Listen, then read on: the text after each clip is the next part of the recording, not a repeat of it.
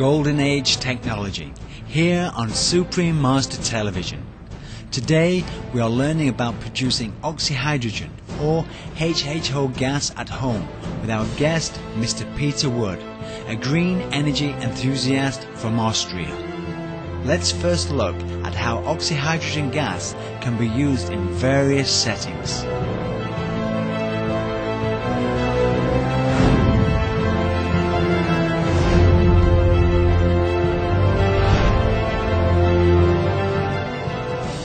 Let's have a look what we can do with this gas.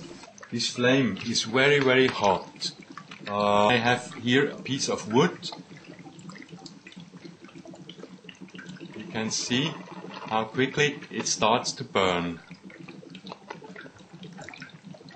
The rest of the flame you can't see, but it really reaches quite far. I have here a nail, and you can see immediately this nail starts glowing. Immediately the whole nail glows, and if I would carry on, then it's already melted.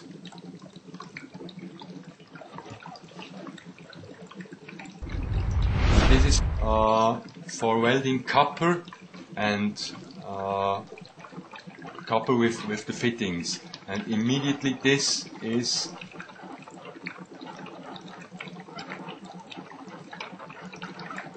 flowing. We have a piece of glass, and this glass immediately starts melting.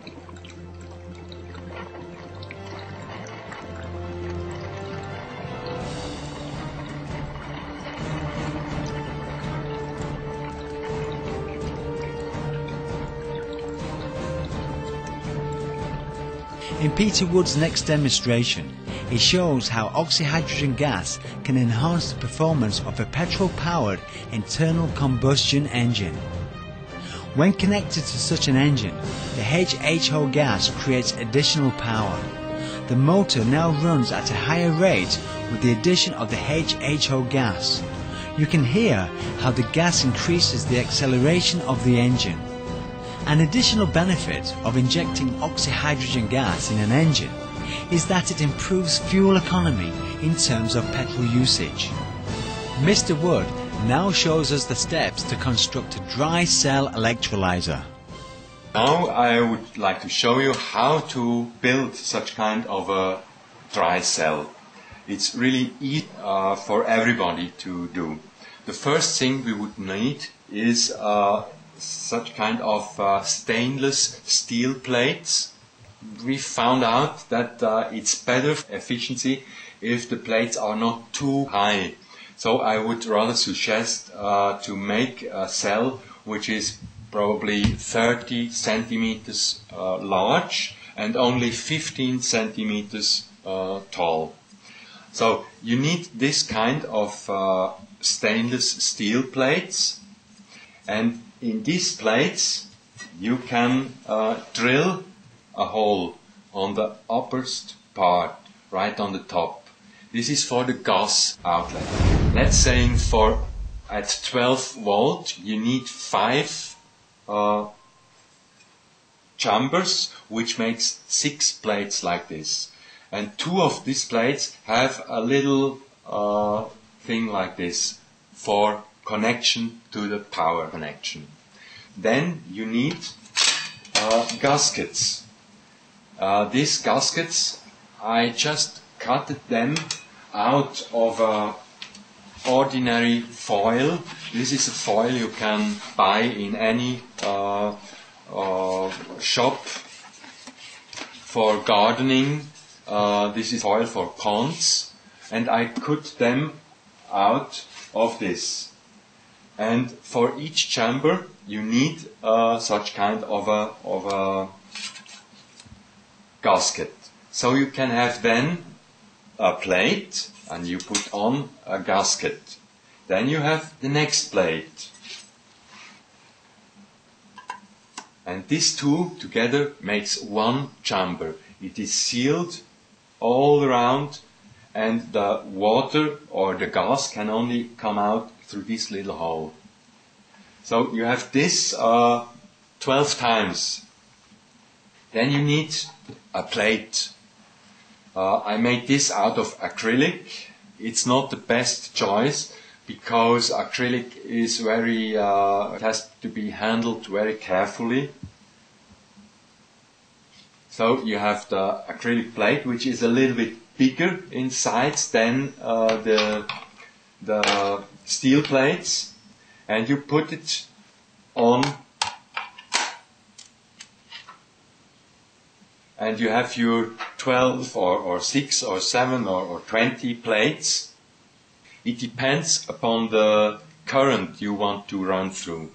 And in the end, you have the last gasket, and then you have your second plate, which comes on the top. And then you have 3 droughts.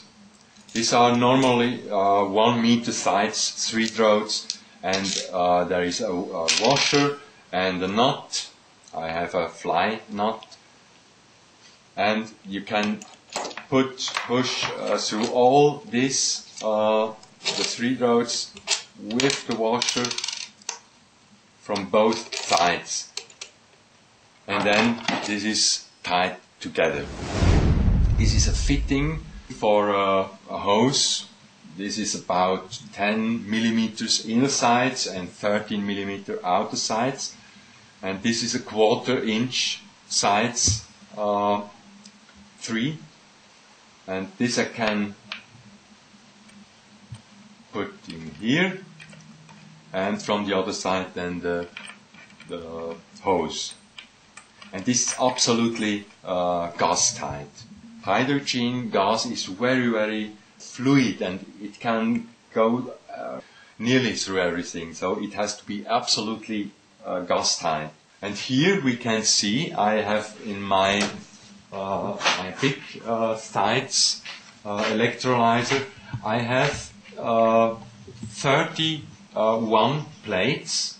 This makes 3 units with 10 chambers, and they are in parallel.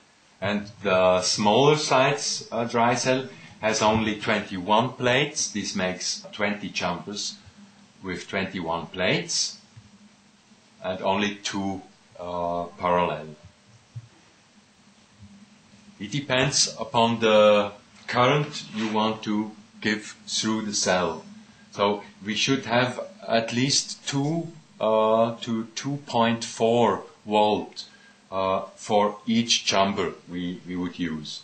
And the efficiency in my bigger cell, it was about 216 watt, and I had 2.7 liters a minute.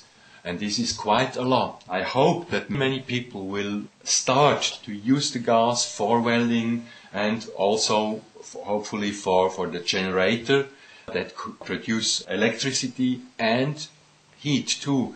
And then we would have a big movement, and we could really drop the amount of climate gases, because from this gas, when it is burned, it is very important to say there is no climate gas coming out. It's just water in the end.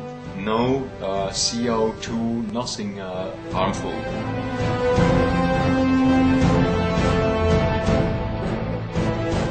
Our gratitude goes to Peter Wood for his helpful introduction on creating a dry cell electrolyzer and for demonstrating the many uses of Hho gas. May green and clean energy sources like oxyhydrogen gas quickly become the wave of the future for our planet. Thank you for joining us today on Golden Age Technology. Please stay with us for vegetarianism, the noble way of living, after noteworthy news. May harmony and tranquility prevail over our world. For more details, please see www.suprememastertv.com.